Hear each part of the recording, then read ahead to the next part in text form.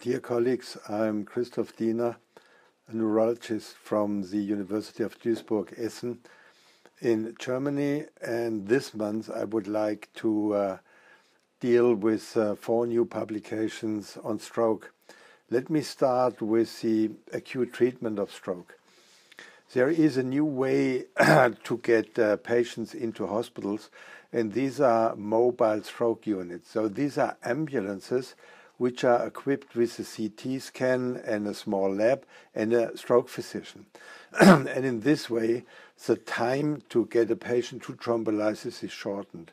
Now, in Lancet Neurology, there was a study from Berlin, and Berlin has 3.5 million inhabitants and has 3 of these mobile stroke units. And they compared the outcome of patients with acute ischemic stroke in patients who were treated with this mobile stroke unit or patients where a normal ambulance would get the patient to the hospital. So each of the 2 groups had about 750 patients. They were well matched in terms of severity of stroke.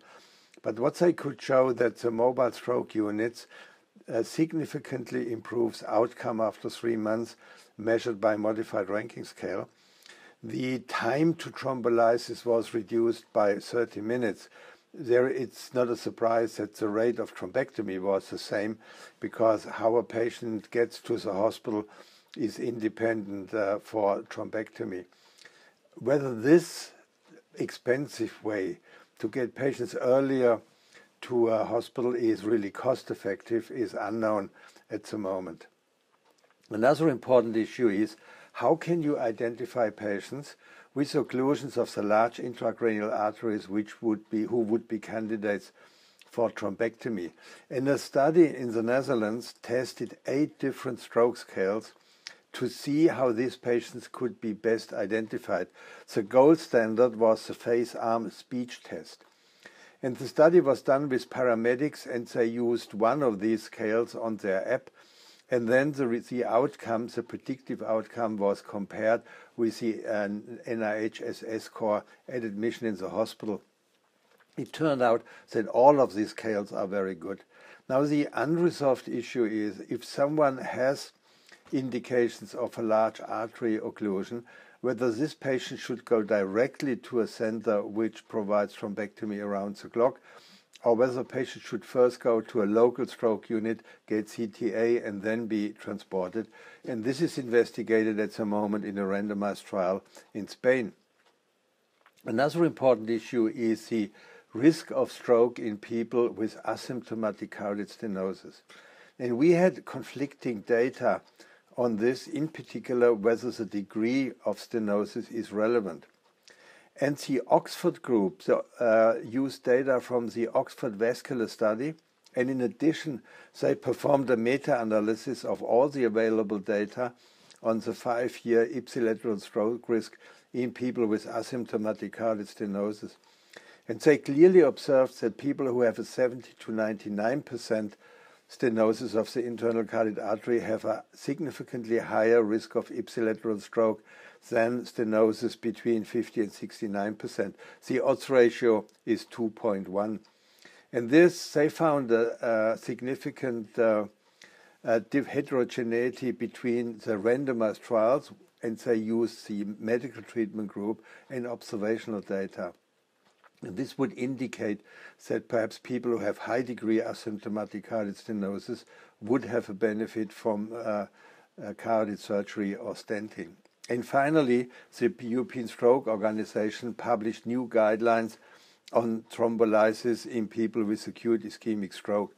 And they strongly recommend IV thrombolysis 0.9 milligrams per kilogram with alteplase within 4.5 hours and within 4.5 and 9 hours in people where CT or MRI perfusion shows a mismatch.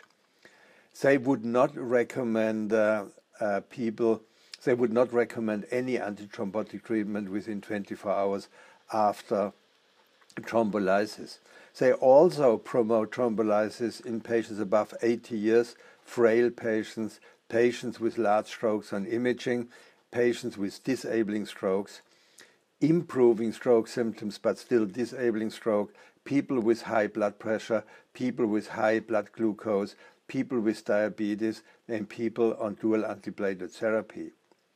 They recommend also the bigetran in people who have a stroke, idarucizumab in people who have a stroke on the bigetran, but they do not recommend the use on andexanet alpha in people who are on a 10A inhibitor.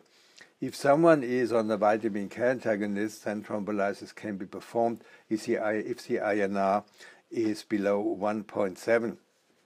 Now, they would not recommend thrombolysis in people with minor stroke, with clearly high blood pressure, which has to be lowered first, in people who have very many known microbleeds, and if a patient had an acute coronary syndrome within the last 7 days. And there are still more details in this very important guideline on the use of thrombolysis in people with acute ischemic stroke. Dear colleagues, we have interesting new data both on asymptomatic cardiac stenosis, on preclinical stroke scales, on mobile stroke units. I'm Christoph Diener from the University of Duisburg-Essen in Germany. Thank you very much for watching and listening.